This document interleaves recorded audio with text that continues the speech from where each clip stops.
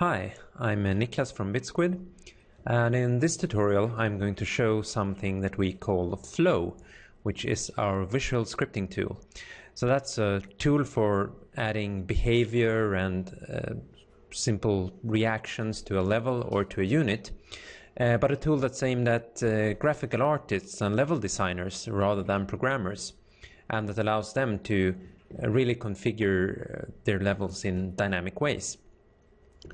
So here I have a very simple level from the game Hamilton. It's just a basic platform and some spawn points for Hamilton and his bird. I can look at the flow script for this level by selecting level flow from the window menu. And here we see that it's very simple. It just contains three things. Now flow as a language is built on nodes. So every node that you see here represents either an event that happens or an action that should be performed. So here we see that we have a level loaded node that represents the event that the level has been loaded. And when this happens, this level loaded node will trigger this out connector. As you can see, the out connector has been connected to two different spawn nodes, one for spawning Sasha, which is Hamilton's bird, and one for spawning Hamilton himself. So when this level has been loaded, these two characters will be spawned. Let's try that out.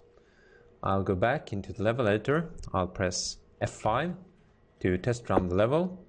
And as you can see, Hamilton and the bird are both spawned in this level.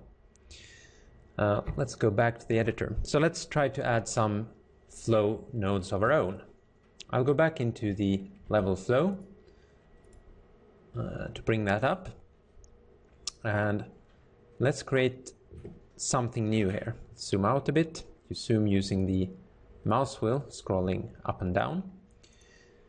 And to create a new node, you just right click and select the node that you want to create from the context menu.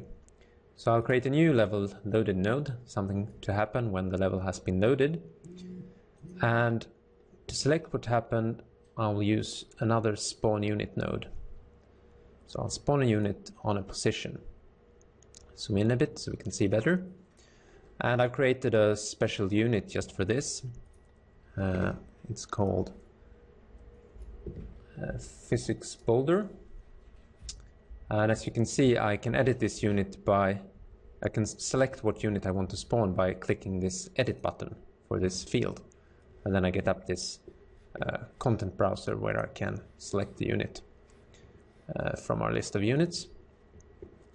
And to get this to happen, I connect the out node here to the spawn node. So when the level has been loaded, I trigger the spawning of this unit. I can also set a position and rotation for this unit. So I can click on the edit button again to key in a position. Let's say 5 meters off the ground. As you see, this position node has both an edit button and a connector. So I can either type in a position or I can connect a position from some other node. So if I wanted to, I could create a node here, for example, a vector3 data node that just holds some position value. I could set that to a value, say 4 meters above the ground, and connect that to the position value here. And now the position value will be fetched from this node. Of course, you could have more complex behavior here. You could fetch the position from the position of some other object and feed that into the position, into the spawn position. But now let's try this out. I'll close this, go back to the level editor, press F5 to test the game. And as you see, this node gets spawned when this object gets spawned when the level is loaded. So let's try to add a little bit more behavior. I'll go back into the level flow and let's add a physics push. So I'll give this unit that was recently spawned a bit of a push to see how it moves. So I'll bring in a physics node, physics push. The way a push works is that we feed in a particular unit. That's the unit that we want to give a push. So I'll connect that to this spawn boulder. And then I enter the velocity, which is the velocity that I want to push the unit with. I'll push it straight up with 10 meters per second. All the units here are SI units. All the units throughout the Bitsquid engines are always SI units. I'll give a mass that I want to push this unit with. So let's push it with 100 kilograms. And this means the unit will behave as if it was hit by something traveling at this speed, 10 meters per second, and having this mass. So when do I want to push it? Let's set up a connector from level loaded so that I push it. But I don't want to push it immediately when the level is loaded. I want to spawn it and wait a little while and then push it. And I can do that by inserting a node here, by right-clicking on this connection and choosing Insert Node. And then I can pick a logic delay node and set a time for that to say 3 seconds. Now what will happen is when the level is loaded, this is triggered. It triggers the delay node. The delay node waits for 3 seconds and then triggers the push node. So what we should see is this unit should first be spawned, then 3 seconds later it should get this push. So let's have a look. And I'll press F5. Try it out. See, it comes down. And 3 seconds later we get this physics push. So let's try something else. I'll add a trigger to this level. Now a trigger is a physics shape that can produce events when something interacts with it. So this is a trigger. By the default, the triggers have been set up to react when Hamilton walks into them. So I can set up an event. Now I want to bring this trigger into flow.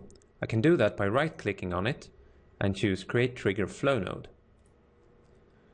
And as you can see, I get a flow node that represents this particular trigger in the level.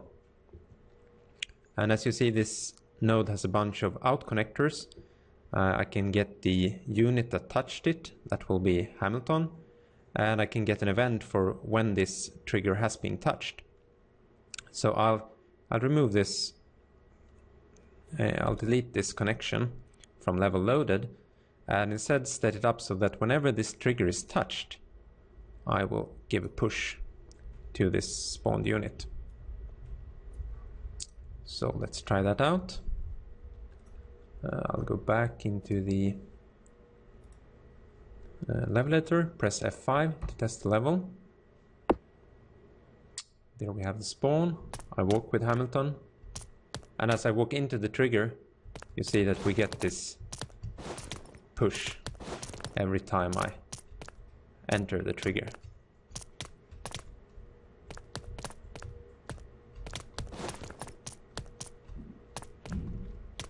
So that shows some basic flow behavior. And in a future tutorial, I'll try to give a little more in-depth information on how you can use flow together with Lua scripts. Thank you.